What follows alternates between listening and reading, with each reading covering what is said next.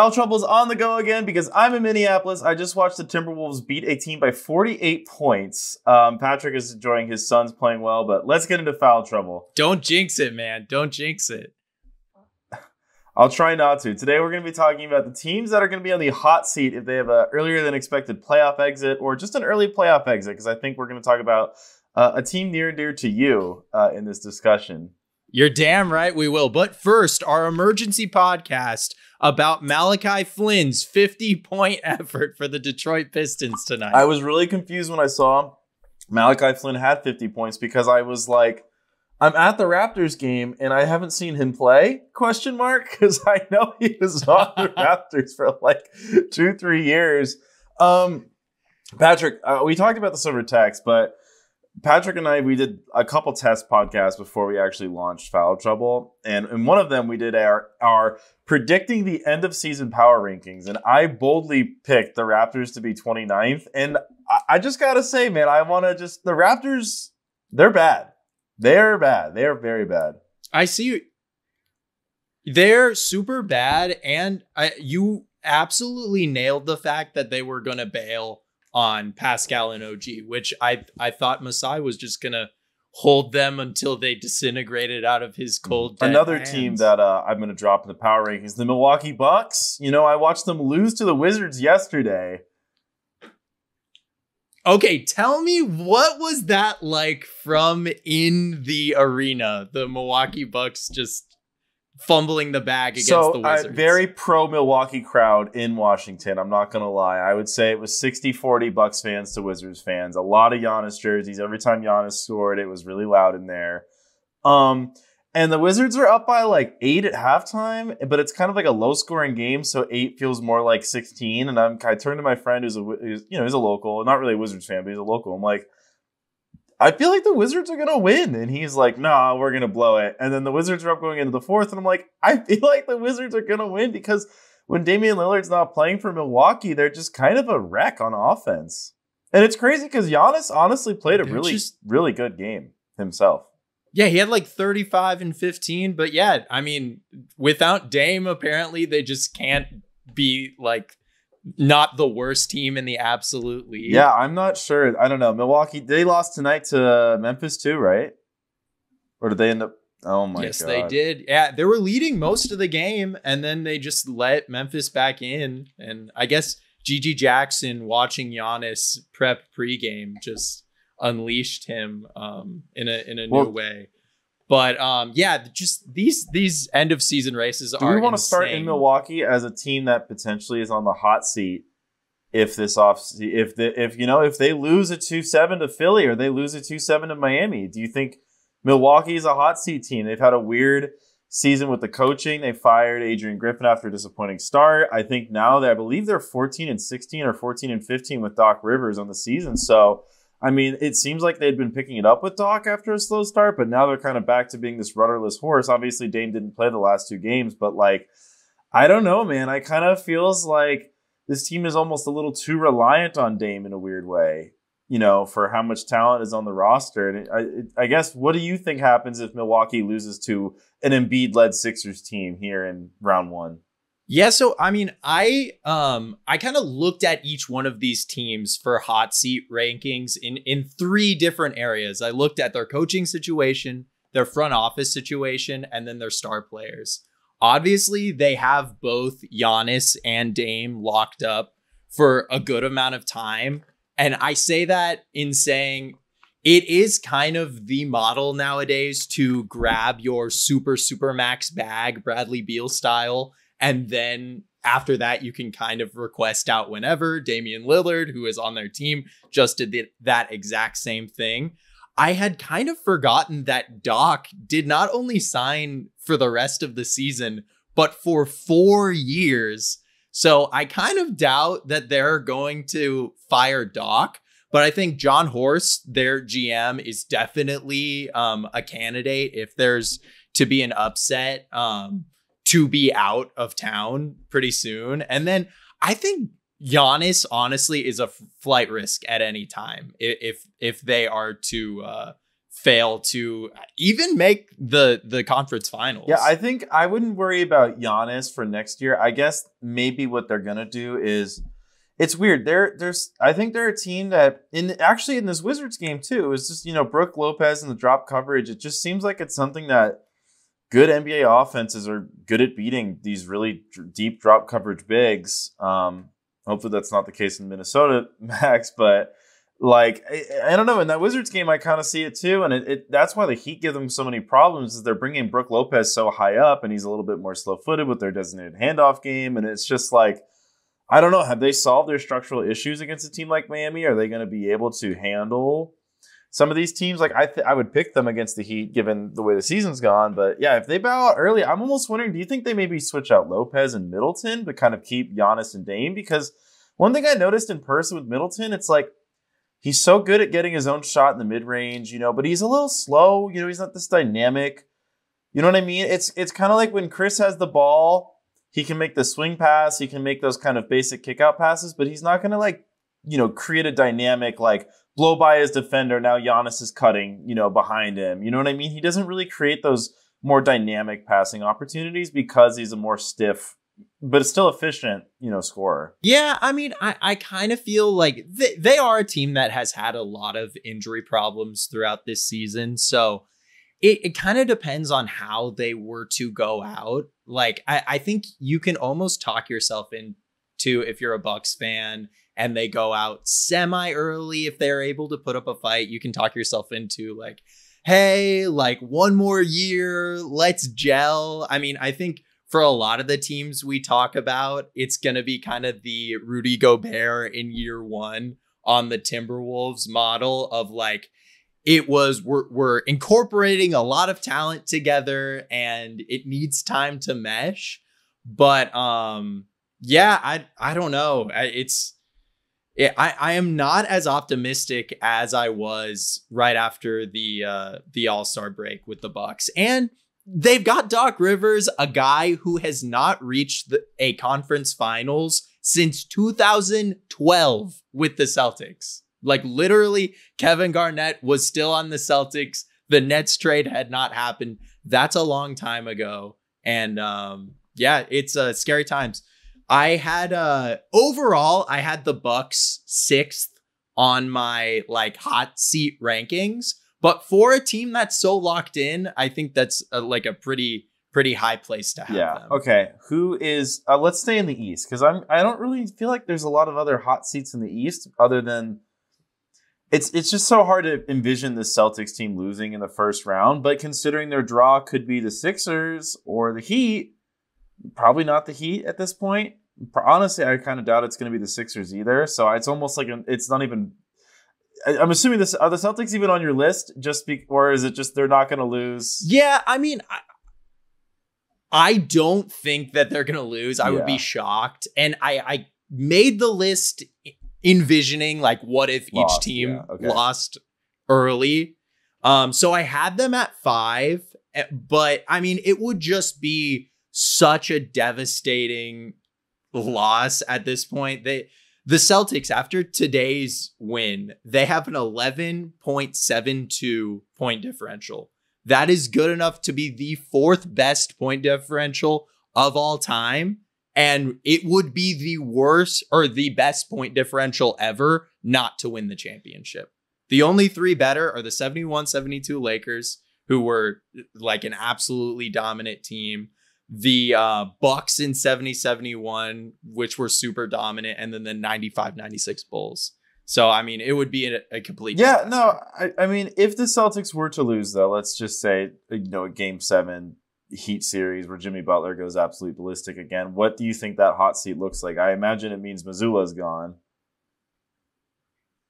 Yeah, Missoula's got to be Tatum gone at stays. that point. I think Brad Stevens is probably safe. Stevens has to be safer after the roster is put together. I don't know. It's almost impossible to envision them losing in the first round, especially now that the Heat have moved into the 6 and the Sixers are looking a lot. They have Embiid back. They just beat the Thunder, granted not without some of their star players, but still.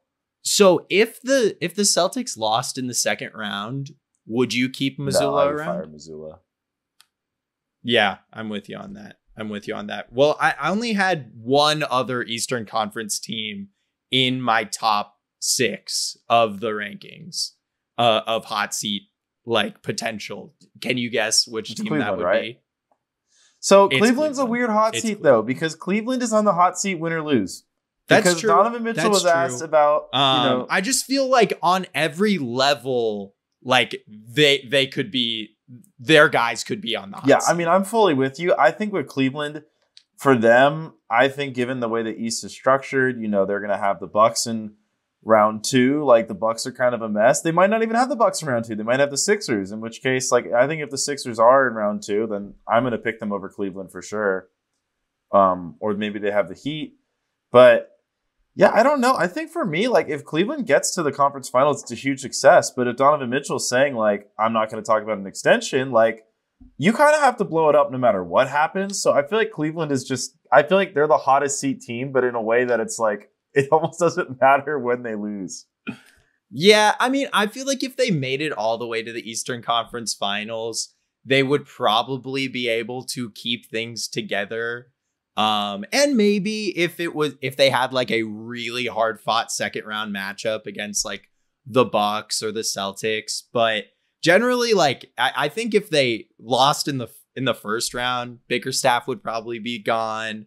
Kobe Altman has not won a playoff series since he had LeBron on his roster. So that could be another place. I mean, he's built this kind of star-laden team that I don't think we've seen a team with 4 all-stars that has fit more poorly together than this incarnation of the Cavs. And then the Donovan Mitchell stuff has been played out and talked about ad nauseum. Yeah, I mean, that's the thing with this Cavs team is you could definitely see them losing in round 1. If the playoffs were today, they'd be playing Miami. And, like, I know 3 versus 6 seems like a huge matchup deficit. It's like a 3-game difference in the standings. They're pretty similar teams, and the Heat are on a hot streak, and the Cavs are slumping, even though they just got Mitchell back. Yeah, and Mitchell really hasn't been the guy that we've seen all year since he's got back from that knee injury, and he's got the broken nose, which is just I feel like we've seen so many people break their nose. I feel like I'd pick Miami to win that series right now. Yeah. So I mean, I think Cleveland's going to blow it up. I guess the question is there a world where Mitchell will stay if they're like, hey, we'll trade one of the bigs and we'll trade Garland to completely retool the team around you? Or is it just going to be, no, we're going to trade Mitchell. We're probably going to trade whichever big Garland would prefer to, not keep. And then, I mean, I would pitch that to Mitchell. Of any of those guys, Mitchell is the guy that I'd want to build around if I'm the Cavs. A Cavs team that still does not have control of their draft in, I think, the next 4 years. So that's definitely something to keep in mind. And also, there's not really perfect fits for Mitchell out there. Like, the Knicks fit is not a great one. I mean, I could still maybe see the Knicks doing it. People are saying the Heat, but I just don't know. Then it's like Pelicans Heat trade packages. Yeah. I mean, they're definitely, if they're trading Mitchell to the Heat, I think they're going to get pennies on the dollar for Mitchell. Yeah, I mean, Pels though. I mean, I guess it's one of those things where it's like, I don't know though, because you're going to have to trade CJ in that, and like, I don't want to give up Donovan Mitchell and get CJ and maybe another asset. Well, or Ingram. Yeah. I think Ingram's like an interesting fit for the Cavs. Yeah. He's the kind of star that they don't have currently. That's true. Yeah, I guess an Ingram center trade could be kind of fun for both teams. But you got to figure out that McCollum-Mitchell backcourt then. So I feel like for the Pels, I mean, it's moving parts. But I guess that's probably where you're going to go look then, yeah. What about Lakers? I don't know what the Lakers give up, realistically. It's like a D'Lo, Austin Reeves kind of thing. Yeah, D'Lo, Reeves. Throwing Rui. It's just tough because I feel like if you're Cleveland, then you got Garland, D'Lo, Reeves, which is better than Garland and no Mitchell. But you're like, I don't know. That's just such a weird defensive grouping. Yeah, I mean, it already doesn't work right now. But it's tough. I feel like it's going to be some team we don't see coming. Maybe it'll be one of these bottom teams. Maybe it'll be the Spurs. Yeah. Oh, my God. That would be freaking amazing. I would love that so much. But yeah, weirdly, kind of just like how the Cavs traded for Donovan Mitchell and nobody saw it coming. I think you totally hit the nail on the head that's probably what it would be like which is a completely surprise. Yeah. All right, should we bounce to the West? Because I think most of the teams that I think of as hot seat teams are here in the West. Yes. Let's go to the West. I mean, I think there are Patrick, three that kind of stand above the rest. Are those three the Clippers? Yes. That's The my number Suns. one of any team in the league. Suns. I don't know where you're going between the Lakers and the Warriors. I've got the Lakers. Okay. And that's just because of I just feel like the Warriors, it's kind of hard to blow up. You know, they just signed Steve Kerr to this long ass extension. They just changed their GM to Mike Dunleavy Jr. last year. So that's probably not going to change. Well, and then you've got Draymond locked up, and it's like, you can move him, but I don't know like what realistically you're going to get for Draymond at this point.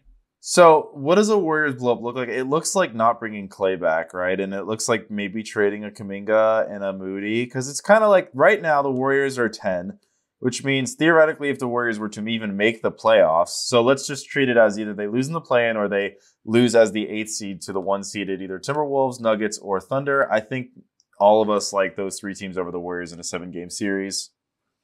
Yeah, definitely. Yeah, I don't know. I think they could blow that team up in a way that we don't expect, because when they're 10 this year, and it's like they've had injuries, but so has kind of every single, like, sneakily, like, have they really been that dramatically more injured than the Phoenix Suns? I don't know. I wouldn't say so. They haven't. I wouldn't say. So. Yeah, so I don't know. Like, it's just one of those, like, I just think this is the end of the dynasty. So either they're going to have to really shake it up around Steph and Draymond, or, I mean, maybe they do the unthinkable. I don't know. Oh, my gosh. Because, like, yeah, I mean, like, I think the worst thing they could do is just not do anything and run this team back. And all of a sudden next year, Memphis and Houston are way better. And all of a sudden it's like, ooh, we're not even fighting for 10 anymore. We're fighting for 11. Yeah, I mean, if you can, I think Draymond has shown enough that it's like maybe you try to find a really, really big money guy that you can trade like a Draymond and Wiggins package for and just like totally transform some team's defense. But who makes enough money for something like that? It's tough to say. You want Bradley Beal? It's tough there. LeBron? Yeah, they're in a really tough spot. I mean, it's weird to say that there's a 10th seed is on the hot seat. But this is the life cycle of their team, right? Because they won their championship a decade ago. You know, this is the tail end of the dynasty. So if they want to extend it with Steph and, you know, Draymond's little defensive resurgence here, then, like, they have to make major changes. I don't think just saying, okay, Draymond and Steph, you're going to be a year older, but so are Kuminga and Moody, and we're going to roll with it. I just think that's just not a real plan. I mean, it's kind of all internal development, I guess, is what you're hoping for. But the tough thing with their cap situation as well is like Curry makes such an absurd amount of money that once you lose the Chris Paul contract off your books and you lose the Klay Thompson contract off your books, you can't replace that money really in any real way. It's not like you can swap $40 million contract for $40 million contract. Yeah. Yeah, it's tough. The way the NBA works is like you can go over the cap when you re-sign your own players. So then you can trade your players when you're over that cap. But once you are around the cap because you've lost the contracts, i.e. Clay or Chris, you can't just go over the cap to sign someone unless you have their bird rights. But I don't think they don't even have anyone with bird rights eligibility this well, they would have Chris's bird rights because they acquired him via trade and traded, of course, Clay's. Yeah. But who is signing and trading Chris Paul? Yeah, I don't know. That's a tough. I mean, I guess that's like a small move they can make on the margins, like a sign and trade Chris Paul to a small, $8 million contract, sign and trade him to San Antonio maybe for something. But like, do you really want, like, Keldon Johnson makes more than that, so it wouldn't work straight up. But let's say it did. Like, would you even want Keldon Johnson? Yeah, no, I don't know. It definitely doesn't change your life. But what you're getting at is totally the path. It's like, can you trade out CP3 for a starting level player? And then can you get out Clay for another starting level player? And I think that would be a lot harder than you might have imagined last offseason. Yeah, it kind of feels like they waited a year too late on the Clay decision. Yeah, definitely. And I mean, that's what Bob Myers said, though. He said, like, the reason I'm not the GM is, like, they have so many tough choices to make because it's the human element to their team, right? You know, this is year 10 of an amazing, one of the best runs, if not the best run. All right, second best run in NBA history. Yeah, you know what I mean? yeah, no, totally. Yeah, it's tough. And then it's like, you're still working under the Steve Kerr system that, you know, 1 out of every 8 players actually works in. Yeah, and the system that seems like it was propped up by having a massive shooting advantage that they don't have anymore. To me, it feels like they need to rebuild their team as a more standard, Steph-heavy, high pick-and-roll type modern NBA offense. Yeah, no, I'm so with you. And with a double big lineup that you can really, I think the path forward for the Warriors is, which they were kind of built like this before as well, but build around defense, have one of the best defenses in the league, and then just roll it out to Steph and say, do your magic, make us good enough on offense to get by. Yeah. Yeah, and then I guess they have a Wiggins decision too, because he's kind of been on again, off again. And, you know, I hate to bring up, like, you know, whatever's happening off the court, but it is 2 seasons in a row where he's missing a lot of games for personal reasons. Yeah. Well, and I think the tough thing for the Warriors is, like, Wiggins is probably too unique of a player at this point with their tools to improve to give up on, even though he's so unreliable. It's just like, how do you, if you want to contend in Steph's last couple of years and not make it this Kobe in, like, the late 20 teens situation, you probably have to keep Wiggins around and just hope that he figures his shit out.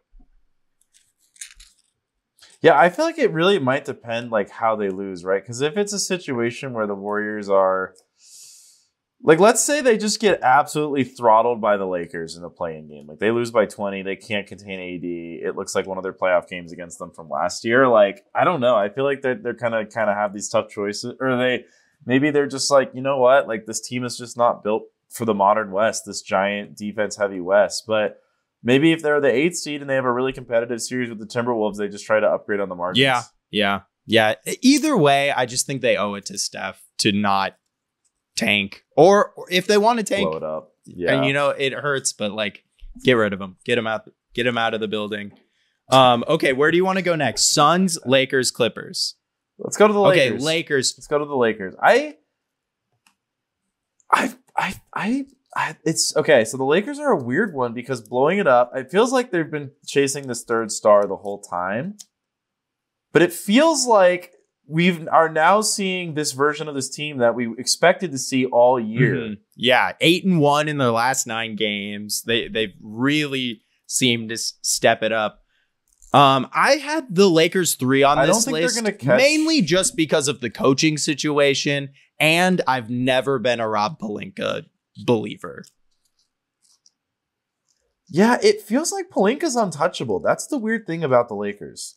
He's never, ever, it seems like you never see the Rob Pelinka hot seat article, even though he 100% should be. So, you know, assuming the Lakers win this play-in game against the Warriors, and then, you know, let's say they get 8, just for argument's sake, that's where they're slotted right now. They get 8. They got the Timberwolves. You know, that's not an easy series for the Lakers. The Timberwolves are big and physical. Like, again, I feel like that's one of those weird things where if they lose in 6, 7, like, maybe you run it back with the whole, like, hey, we're going to be a higher seed next year if we have a real coach and Ham gets fired. But if it's ugly or they lose to the Warriors in the play-in, I think they are going to go star hunting with these assets. How far does Ham need to go in the playoffs to keep him around? I know you would say not at all. You need to get him out of there. But how far do you think Jeannie Buss needs him to go in the playoffs to keep Darvin Ham around? I feel like Jeannie just needs him to make the playoffs. Yeah, probably. I mean, the thing is, last year's playoffs, everybody's talking about Darvin Ham like, oh, he might be like the next Ime Udoka. He's really got the ear of these guys. And then that has not shown at all this season. No, well, he's starting to just play the lineups that work. I mean, that's the weird thing. I've been on this whole season with the Lakers. I'm like, they have all these lineups that are really good. They just don't use them. And then now they're finally like using them and they've been playing really well. And it's like, I don't know, if he just keeps doing that, I guess you don't really need to get rid of him. Yeah. I feel like this Lakers team seems kind of easy to coach. I mean, you've got like the biggest basketball genius of all time sitting right there. Yeah, like from an X's and O's standpoint, you've got like two amazing ball handlers. Like D'Lo's an awesome catch and shoot 3-point shooter. Anthony Davis is just a single game wrecker by himself. Like it just seems like just get the data, follow the data, and this team should go pretty far. Get JJ Redick in there. Maybe they need JJ. Yeah. I don't know, but I definitely think if it's a flame out early on, we're going to see them go star hunting in the offseason and maybe I mean, especially with like it's kind of like the perfect stars that the Lakers need are the ones that seem like they're available right now. Like you got Trey, we already talked about Donovan Mitchell, DeJounte Murray as well, like kind of a mixed bag. And even a guy like Cat, like he's the rare kind of big that would actually fit next to an Anthony Davis really well. And I mean, they don't have the best assets in the world, but I feel like there's a lot kind of riding there. And then we haven't even talked about the LeBron of it all. I don't think LeBron's going to leave just because of the great gap in money that the Lakers could pay LeBron. But, you know, he's a lame duck star right now. I think he's going to stay for one more year. I think next year's the last year. That's my guess. Yeah. I don't know. It's weird to envision them going star hunting with how well D'Lo's. I know. How much better? Like, what percentage is Donovan Mitchell going to be better than D'Lo? Player right now. Okay, well, Donovan Mitchell's a different story. But like DeJounte Murray, like I don't even know if that's necessarily better for this Lakers team. Like straight up, the way D'Lo's playing, like I don't know if I'd rather have DeJounte 44 points on 44 shots. I'm not saying Donovan Mitchell isn't leaps and bounds better than D'Angelo Russell. I'm just saying, like, is it going to be noticeable how much better in that ecosystem where LeBron has the ball so much? I don't know, because I think because the way they structured the Rui plus D'Lo contract, like Rui's kind of been the secret sauce to a lot of their better lineups and better like team identity. So I don't know. They're kind of stuck. Like they've oddly like they structured those two contracts to pair together to get that $40 million player, that Kyrie Irving type player. But now those two guys have played too well to the point where you can't really get rid of them. Yeah. Yeah, no, I think if the Lakers don't get out of the first round, they're kind of like the Warriors in the sense that they're kind of locked into what they're doing, but they have a little bit more flexibility. But I don't know. They could end up shooting themselves in the foot like the Russell Westbrook situation so easily. I have a bad feeling if they flame out, if it's like Timberwolves in 4, like I feel like they're going to do the star hunting, and I just don't know if that's what this team needs. But yeah, I don't know if that's what this team needs either. A team that probably didn't need to go star hunting last offseason is my Phoenix Suns, which I had number 4 on this list. Yeah, I mean, the thing about the Suns is it's kind of, they're kind of stuck between a rock and a hard place as well. There's not really very many moves to be made. So I have a question. One, is it even realistic for the Suns to be able to blow it up? Like, what does a Suns blow up look like? Are they going to trade Bradley Beal? Are they going to trade Kevin Durant? Like, that's why the Suns are weird. But 2, like, how far do the Suns need to go to just confidently be like, yeah, this is the core we're rocking with next year? Because, like, I'd be scared if this team flames out and loses in the play-in or loses in the first round to the Thunder or the if they lose to the Thunder or the Timberwolves in embarrassing fashion, like I would be like, what is the game plan here? Because Durant's only getting older, Beal's always been an injury risk, and like I don't know. The thing they're in a weird they're in the a really game tough plan spot. is you go to Devin Booker and you say, Devin, what do you want us to do? And then you do whatever Devin Booker says, because that's really all you can do. I mean, you listen around on Brad Beal, and if there's someone out there that's dying to acquire him, you talk to Brad about it. I doubt he's interested. And I'm saying this, Bradley Beal has been absolutely amazing for the Suns the last 2 games, but it's so inconsistent. And then, I don't know, there's always the Durant Patrick, doesn't Bradley Beal still have a no trade clause? He does have a no trade clause. The Suns, it's almost like trading Durant's the only option. And I don't know, Beal's been great, Booker's been great, Durant's been great, but I think the one thing we've learned about the Suns team is it's just 3 very overlapping skill sets. Yeah.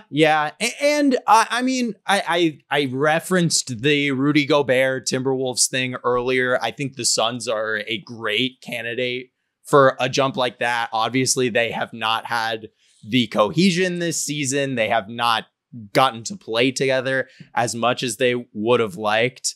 I wonder about Frank Vogel. Like Matt Ishbia has made a lot of very passionate decisions since he's become the Suns owner. And I realize that Frank is only in his first year, but there have been many times throughout this season that it seemed like he just has not had the Suns' ear, as well as the fourth quarter woes. Who do you blame more than Frank Vogel for something like that? Like, when it's so glaringly bad, it has to be a scheme thing, in my opinion.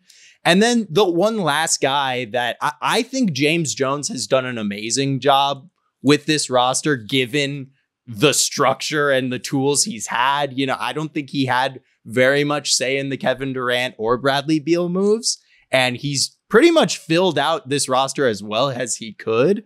But I think that's another move that could happen for the Suns. He's not a Matt Ishbia hire. Who knows? Matt Ishbia might throw Isaiah Thomas in there, and I'm going to be on fucking like life alert watch.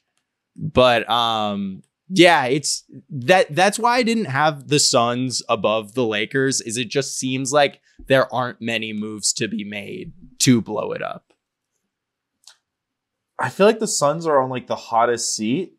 But unlike the Lakers or unlike the Cavs or, you know, any of the other teams we've talked about, they don't have they've got a heavy seat. They can't move it. Well, it's kind of like it's too hot. It's like there's no water to douse it with. It's like, because, you know, Grayson Allen has been so good for you guys. Like, I don't know if they're going to be able to re-sign him. Matt Ishbia said they are going to blow through the second apron. So let's put your money where your mouth is, Matt, and extend this man. Because there is no other way to improve this team if you do not. Yeah, so Grayson Allen has like been shooting the highest like 3-point percentage in the NBA this year, which is a crazy thing. Do they have? I don't know if they have bird rights. Are they? They do have bird rights. Yeah, I think starting last week he became eligible for an extension, and I was kind of disheartened to see that they had not done it immediately. But yeah, I mean, they have Royce O'Neal's bird rights. They have Grayson Allen's bird rights. Those guys are going to be so expensive with the second apron to maintain. But like, you have to do it if you believe in this core and we're rolling it forward.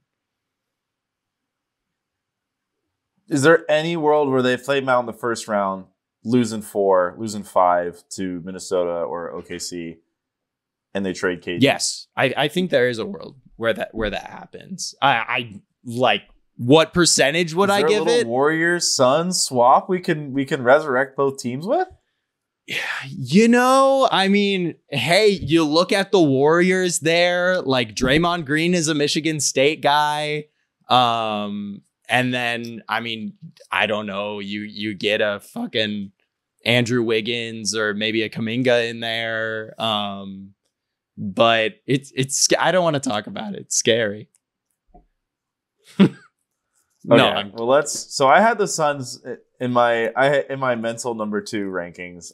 I just feel like the Suns are ripe for a lot of chaos, a lot of discourse whenever the season ends. Oh, absolutely. Oh, they're going to get tongue lashed the second they are out by the national media.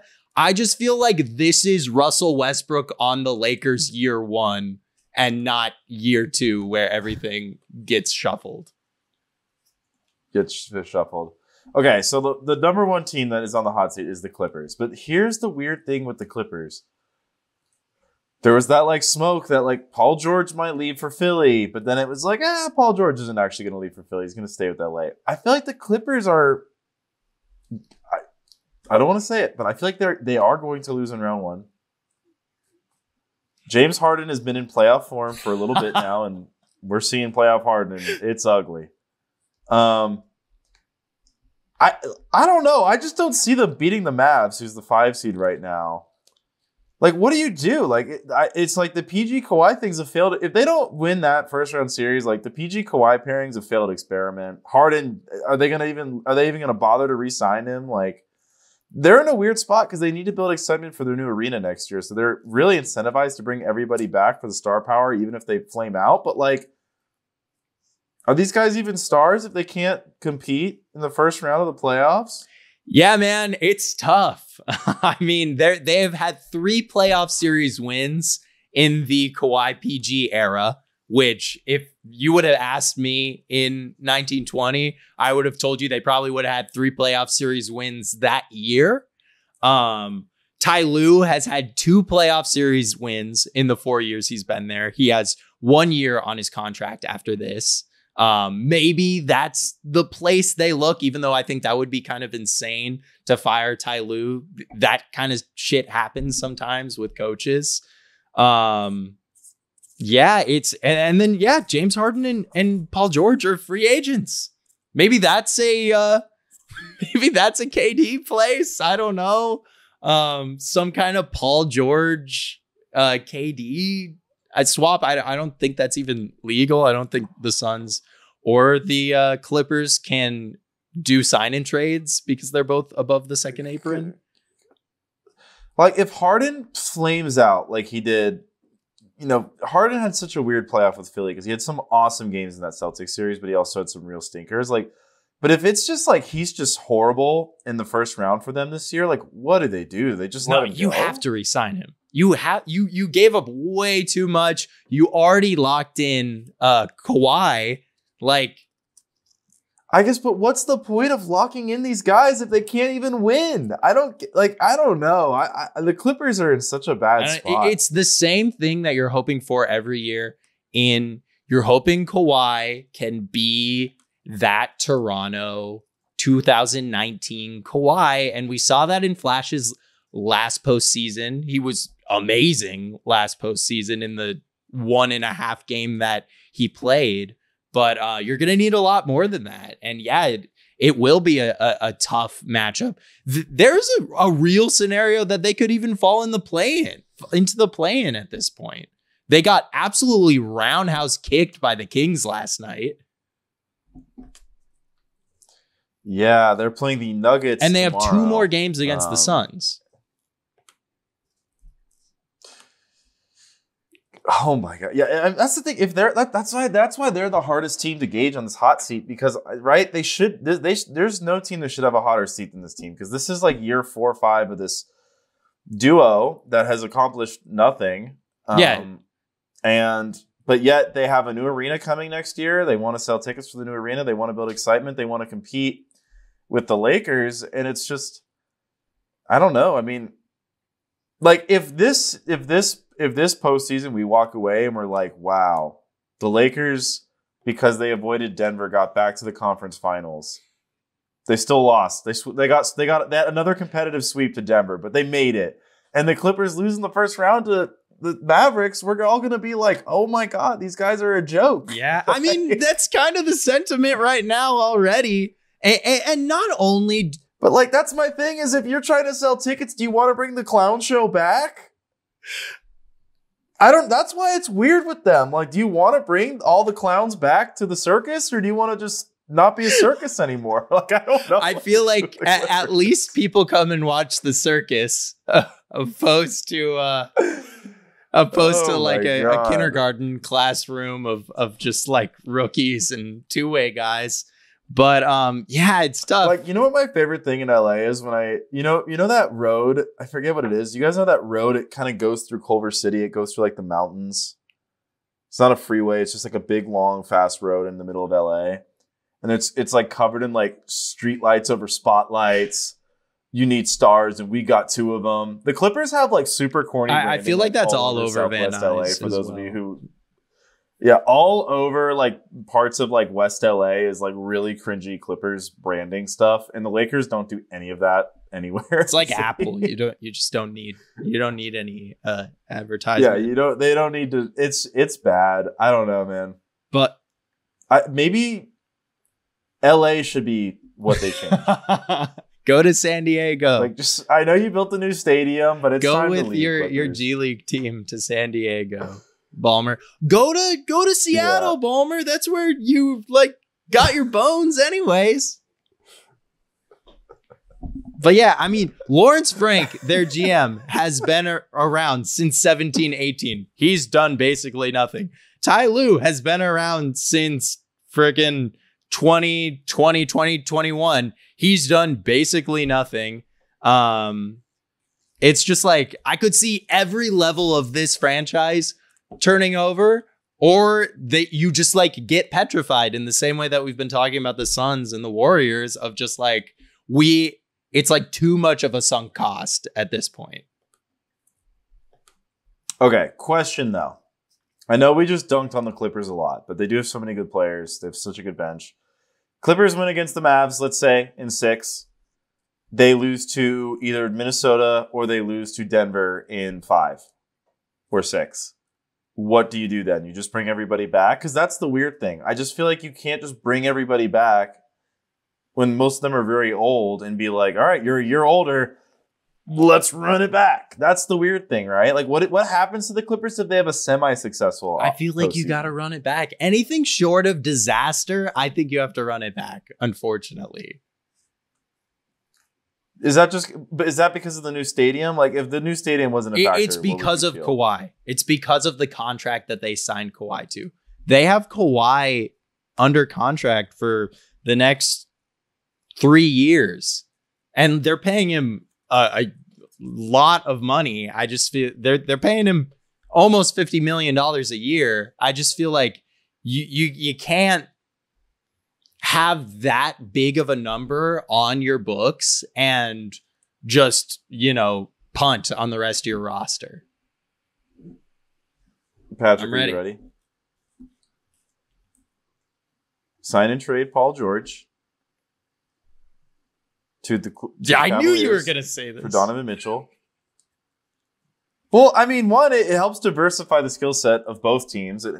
Because I think Paul George and Kawhi have a lot of the same issues the Suns have, where it's like, in theory, 2 wings who are great solo shot creators who can play great defense are a great fit together. But in reality, we just see redundant skill sets are not always the best. Yeah, no, I like it. Don't get me wrong. I think Donovan Mitchell would be a huge come up for them. And then I don't know, I guess you just don't re-sign James Harden, or you do. I mean, I guess it doesn't really matter. You sign and trade him to, I don't know, anywhere that I don't know who wants Harden. If he just plays the way he's been playing lately, I just don't know what he looks like. Like, what is his? Take the minimum, come down to Phoenix, be where you went to college, be with your best buddy KD, and be by Scottsdale. You can just party every night, James. It'll be great.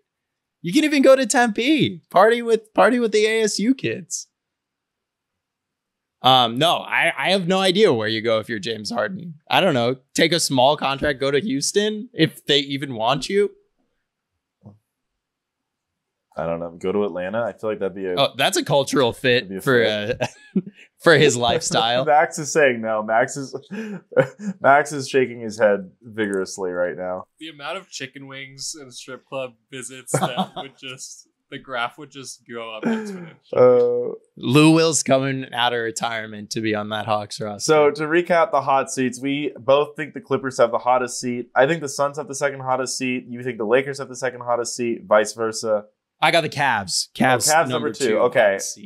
Well, either way, we have Clippers, Suns, Lakers, Warriors, and then in the East we've got the Cavaliers, Bucks,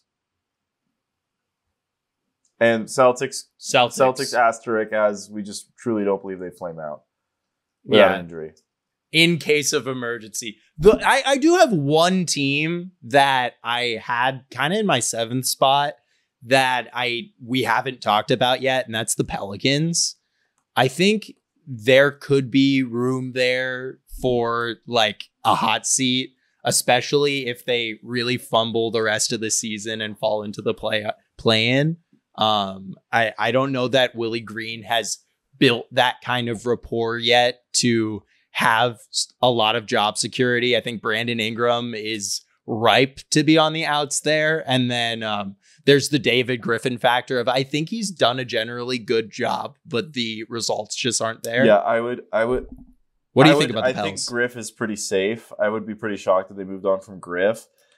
I guess it's tough. So right now the Pels are 45-31. Kings at 7 are also 31 losses. Suns at 8 are 31 losses. So, I mean, there is a real chance this team could, finish probably as low as 8 and as high as 5. So it's just really hard to project them. If the playoffs happen today, they're playing OKC, which I think that is what's going to end up happening. And I feel like that's going to be a competitive series. But if they get swept in a non-competitive series, then yeah, I think you're going to start seeing like the BI trade. It feels like if they get swept, BI not playing well would probably be a reason that happens. Yeah. Well, and honestly, they haven't been playing well in their last couple of games because BI hasn't been there. It's like a weird thing having that, like they rely on him so much, but also the fit is just not there. Yeah, they're a weird team, but I mean, I still like them. I would be cautious to make too much of a rash decision with them because this is the first year they've actually gotten like a good amount of games played out of Zion, and it took Zion over half the year just to get into shape. So I guess if I'm just being real.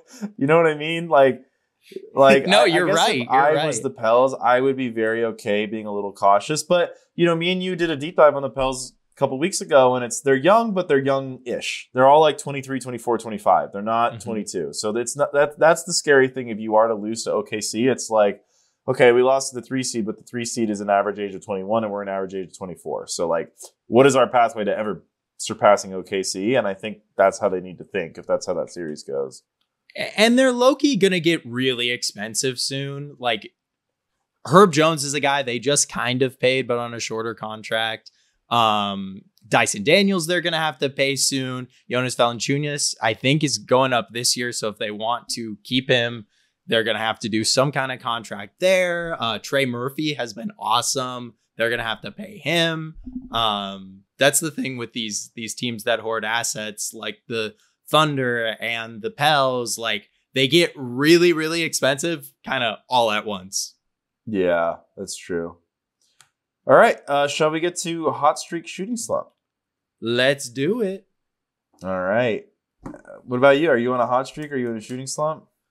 I'm on a hot streak. Had a very big week at work last week. A lot of work, but I was planning this big party and it went really, really well. So I was happy with that. Had the day off today, which was very, very nice. Just got to kind of simmer in the chaos of the NBA and get ready for this pod. And as I look over to see, the Suns are doing their fourth quarter thing a little bit, but it looks like we might be able to hold on. 93-109 right now with 5 minutes left.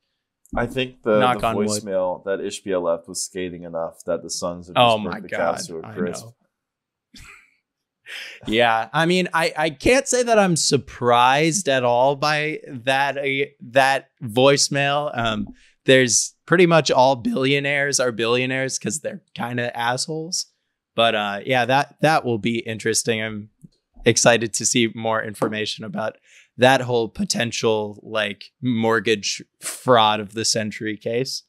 How was your week, Ben James?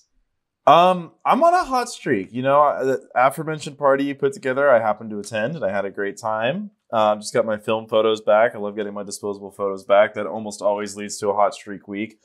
I'm in Minnesota. Yesterday I was in Washington, D.C. I am doing a video where I am going to the NBA's 3 lowest rated stadiums, and I have to say, I've very much enjoyed my time at the Capital One Center and the Target Center. Have we talked about the Minnesota experience at all yet on this pod? I can't remember. Not really. So moments before coming on the pod, I just finished a Timberwolves game. They won by 48 points over the Toronto Raptors, who are just not a good basketball team. It's like Emmanuel Max Quickly is beaming right now.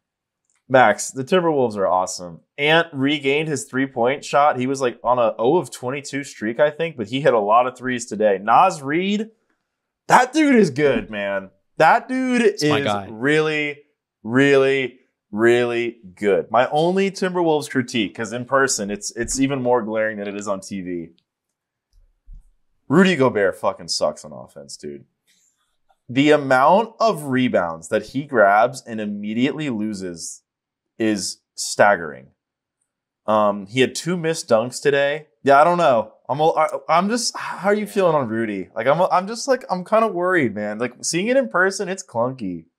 I mean, it's just that thing of like, when he's on the court, we are the number 1 defense in the league, and when he's not, we are not. So it's like I just have to give him credit for that. But yeah, I mean, other than like cleaning up shots. This man, dude, like it is crazy. Like I swear there's like 12 rebounds. He just lost because he just doesn't have like, I don't know if it's like bad, but then he also had a one-handed putback dunk. So I'm like, okay, well clearly he's got coordination. Like, I don't know. There's something about him, man, that's just off-putting. Dude, honestly, whenever I see him some possessions, he'll like advance the ball up the court, and I'm just like, I know he actually had a got a defensive rebound, took one dribble, the guy reached, he behind the back crossover, blew past the guy, and I was like, okay, Rudy. But then he passed it up. Wow. But it looked like we were about to get like an all-time Rudy highlight. But no, Timberwolves fans, I gotta give a shout out to Timberwolves fans, bro. They're so loud. Even when the game was like a 50-point blowout, people were still cheering like crazy. You guys want to guess what the loudest moment of the game was? I couldn't if I tried. No, it was when Luka Garza entered the game. The stadium went ballistic. And then Luka Garza proceeded to score 5 straight points. And it was pandemonium in there. Despite the fact that, yes, you guys were up by 45 points. It was insane. I honestly haven't been to an NBA arena like that. Wizards fans, I think I talked about it earlier. The game I went to is mostly Bucks fans. The Wizards are tanking. I get it. Wizards fans were a lot of fun. Good nature trash talking to me. I was wearing a Bucks jersey. People were like, how long's your flight back to Milwaukee? And I was like, joke's on you. I'm just a bandwagon Giannis fan, so I don't have to go anywhere. But yeah, I apparently those stadiums were supposed to suck. They were both pretty good. The one thing I don't like about both of these stadiums, though, I have to say, they don't have like a plaza area. It's kind of weird. Like when I go to the Heat Stadium, they have a big open area in front of the stadium. When I go to the Lakers Stadium, they have that area where all the statues are. It's kind of like the I don't know. It's just like both Capital One and Target Center. Just all of a sudden you're in the urban area of the city. Then there's a stadium, but it just looks like another building. There different other arenas around those arenas or no? Yeah, so I found out the Twins baseball stadium is like right next to the Target Center. Gotcha. Maybe that's why. I don't know. I just, and it's weird. They put the statue. There's a George Mikan statue inside the arena, but I idiotically didn't go inside at first. So I saw a statue of the Target dog, and I made a note that the Target dog has a retired player before the Timberwolves do. That's amazing. I love that the only statue at the Timberwolves arena is a Lakers player. There's 2 things in the Timberwolves arena that I think are really funny. So the Timberwolves arena, it is very old. It's like old mortar, old brick, old stone. And then there's one wall that looks like it's made out of modern materials, and it just is a 50-cent wall. There's just 2 framed photos, photos of 50 Cent, and I took a photo of it. What does it say in the middle? I could not believe it. I had to take a picture. On this week of all weeks. I took it on my glasses. I have these glasses that can record videos and take photos. But yeah, there's just a 50 Cent wall on the 200 level section that's kind of interesting. And then there is a wall of Minneapolis Lakers memorabilia and all that stuff. I mean, one of my oldest takes is that I believe that all of the Minneapolis Lakers banners and championships and players should be attributed to the Timberwolves because I feel that you win championships for your city, not for your owner, because that constantly changes. But that's just me. That's just me. Well, in some teams' case, Patrick, the city also constantly changes. That is true. That is true. But yeah, no, great time. Tomorrow I'm going to Houston. I don't know why my gut is telling me Houston will not be a good stadium. I have been to the Houston Stadium before, and I thought it was actually really. How are the nice. seats? I was reading they're like cloth seats or something like that. I don't remember. This was a number of years ago. I don't remember the seats specifically, but I just remember it had a very nice aesthetic, and it was like they handed out James Harden custom trolley gummy bears that were shaped like James Harden's cool. beard. You guys are gonna be jealous. I got a reusable Wizards water bottle from the Capital One Center. Wow. that is a great gift. Yeah. Max, how was your week? Hot streak, slump? I'm gonna go soft streak. Triple streak? Yeah, nothing too crazy, but just been feeling good, picking up some extra work gigs. Cooked myself a nice dinner last night. Watched Die Hard 3. Shout out Die Hard 3. That movie slaps. Is that the one with Justin Long? It's the one with Samuel L. Jackson where True. Yeah, he's like his sidekick in the movie and it rips. So if you're looking for a good action movie to throw on, I recommend Die Hard with a Vengeance. I'm feeling good. Good vibes all around. My T-Wolves are just cleaning up the shit teams. The Rockets are not a shit team, but you know what I mean. They're just doing what they got to do in the stretch, and then who needs Cat? Who needs Cat? Honestly, Cat is on watch right now. Ewing Theory is the Ewing Theory committee is attending every single Timberwolves game. I don't agree. I think I just watched them win by 50, but I feel like Cat coming back is going to be a nice welcome addition. No, I think they will definitely need him in the playoffs. For sure. Because if you know anything, the end of the season is when things like Rudy Gobert and Kyle Anderson getting into a fist fight happen, and Jaden McDaniels breaking his hand because he punched a wall happening, and all sorts of fun things could still happen in the next 2 weeks. Yeah, Max, we're about to have like a podcast war here because your Wolves are playing Patrick's Suns twice. They're playing the Lakers once. It's time for foul trouble civil war. It's gonna get messy, bro. Lines are gonna be drawn. So definitely stay tuned. Make sure to subscribe to the podcast feed for Foul Trouble Civil War. All right. We'll catch you guys on Monday. Yes. Sorry, it is late. I'm on no sleep. I have to get up at like 5 a.m. So yay me. You got this. We're Houston. So proud of you. Thank you guys for listening.